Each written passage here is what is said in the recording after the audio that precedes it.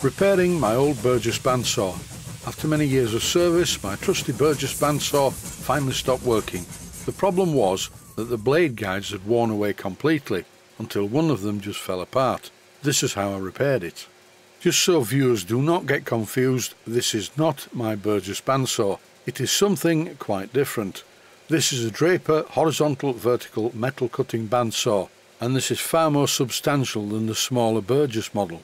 I'm showing this bandsaw because at the time I was looking at the blade guide arrangement. This is my old Burgess bandsaw and it's a great machine. The blade guide arrangement is entirely different. This view was taken after I fixed the blade guides.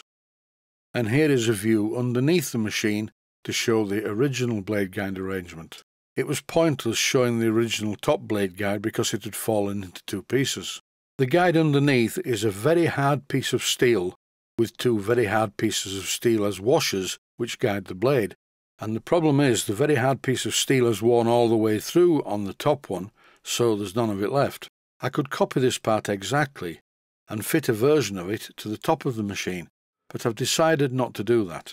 I'm going to use a ball race for the blade to press against when you're cutting, but in the meantime I've removed the bottom fitting to see how it's put together.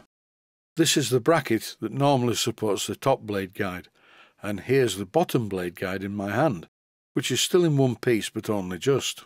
As part of assembly there is a felt pad which I think you're supposed to oil periodically, but I've never oiled this felt pad because I didn't want the oil to contaminate the wood I was cutting. This is the bottom blade guide shaft, and as you can see it's nearly cut all the way through. And this has been done by the back of the blade, not the front bit with the teeth, the back part. Here I have a random collection of bits and pieces on the bench. You can see the original blade guide parts, including the one that's chopped in half, along with a couple of ball racers and some bolts, all of which are the wrong size for the job. What I intend to do is rummage through the bits and pieces that I have, and believe me, I have a lot of bits and pieces, and try and find something suitable to make a blade guide. Here's one part that's definitely not suitable. It's a maker's plate from 1992 that I never used on my 7 1/4 inch gauge Black 5. I didn't find too many suitable things in this drawer. I decided instead to look in one of my plastic boxes which specifically contains ball racers. And immediately I found a matched pair of shrouded ball racers, 1/2 inch outside diameter by 3/16 of an inch bore. And here's one of the ball racers positioned on a 3/16 stud which is conveniently threaded 2BA at both ends. I selected two of these studs, one for the top guide and one for the bottom. Here is my initial plan. I've put the stud through the hole in the guide bracket and used a lock nut at the other side to hold it rigidly in position. I'm going to fix this bandsaw in stages. The first thing I'm going to do is assemble something that will be proof of concept to see if it works. And here it is. The arrangement is self-explanatory. The ball race is positioned behind the blade. And to avoid any further confusion for the viewer who wrote in and said, "Why is your blade guide in front of the blade?" in this clip you can clearly see that it isn't. It's behind the blade. This is the top blade guide and this is the underside blade guide. Or at least it will be when I assemble it. I'm using a Barco spanner on the nut and then I used a socket on the other end and really tightened it up, so I don't think it's going to vibrate loose. A quick message to the experts and keyboard warriors whose fingers must be vibrating over the keyboard currently. Yes, oddly enough, I am aware that there isn't any side support for the blade at this point. As I mentioned, this is a proof of concept before I go any further. At this moment my time is at a premium, so I don't want to spend too much time repairing this bandsaw, apart from some personal health issues that I need to get sorted out, mainly because I is well old in it. I've also been busy moving lights from the new extension up to the workshop and fitting different lights in the extension. I apologise to my kind Patreon supporters because there will be some gaps in the number of videos I put up. I normally edit videos in the mornings, but on Saturday morning I'll be sat inside an MRI scanner. I look forward to that. I just love clever gadgets. This, for instance, is a clever gadget, even though the blade guide's not right, but it's cutting a piece of mahogany very well. I'm almost surprised. In this clip I'm cutting this piece of mahogany cross grain, and the blade seems to be quite happy staying where it is against the ball race. And this old blade is long past its best.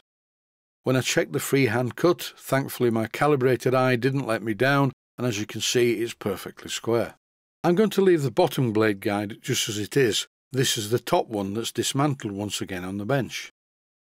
The two large washers are made from hardened steel, but as the ball races are 1/2 inch outside diameter, these washers are too small, so I need to make some more. With a larger diameter piece of steel in the chuck in my Boxford lathe, first of all I cleaned up the front by facing it across with a cutting tool, then I centre drilled it, and here, using a 3/16 of an inch diameter drill, there's now a nice neat hole part of the way down the centre of the piece of steel bar. In this clip I'm using an end mill in my tailstock chuck, and you can tell by the noise and vibration the lathe is going far too fast, so I slowed the lathe down using back gear, and now it's cutting a lot better. The lubrication I'm using is WD-40, which is not the best lubricant in the world, but it did the trick, and now I have a recess in the piece of steel. This sequence shows the parting off operation. I do speed the video up though towards the end, just to get through it in a reasonable time, because this is not a quick job. In industry, with the proper tooling and equipment, it's probably a lot quicker than this, but in my home workshop I have to run the lathe in back gear to slow it down so I don't snap the tool. Now the video footage is running 8 times faster than normal. You can see what's happening. I'm using a lot of WD-40 to keep the part lubricated, and in the end it parts off alright. That's one done, one to go. I'm facing across the front of the work to make sure it's perfectly flat, because when you use a parting tool they can wander and you may get a domed appearance. I then repeated the counterbore using this 1/2 inch diameter milling cutter. As you can see, it's wandering about a bit. I have to give it plenty of lubrication to make sure it cuts cleanly. This is not the best way to do the job. I should really use a boring tool. That would make it much more accurate, but there's no point. This is only a recessed washer as a temporary measure for a blade guide on an old bandsaw. If this is successful, I will remake these parts in silver steel and then harden them. After parting off the second recessed washer, I cleaned up both of them on a piece of wet to dry sandpaper on the bench. And yes, I do know I should be using a surface plate, but this will do the job. Now the ball race fits inside the recessed washer, and all I need to do now is set the gap. I need one washer less than 1/2 inch in diameter at each side of the ball race. And once I've bolted the ball race in position, the washer will only put pressure on the centre part of the ball race, which will allow it to spin freely inside the recessed washers. I think that this should do the job even better than the original one did once it's all bolted back into position. Best thing to do is test it. Here, even though the blade is well past its best and nearly ready for replacement, it's cutting this mahogany planking with ease, and as you can see, the outer parts are not rotating very much, but the ball race will be rotating with the pressure of the blade against it. I'm quite pleased with this. Even on a thicker piece of mahogany, it's cutting much better than it did previously. Okay, mechanically it's not perfect, but it never was in the first place. I'm just going to leave this as it is and just see how it works for a while. I'll revisit the repair if the blade guide malfunctions again. I continued to test the machine's cutting capability using some thicker pieces of mahogany, and every one I cut was fine and nothing went wrong, and the blade didn't snap. Stay safe, thanks for watching, and I hope you found it useful. Please take the time to visit my Mainsteam Models website and click on the section of the website that says Video Playlists, and by doing that you can find other videos that you may like to watch. And by using the playlists you can actually watch the videos back to back.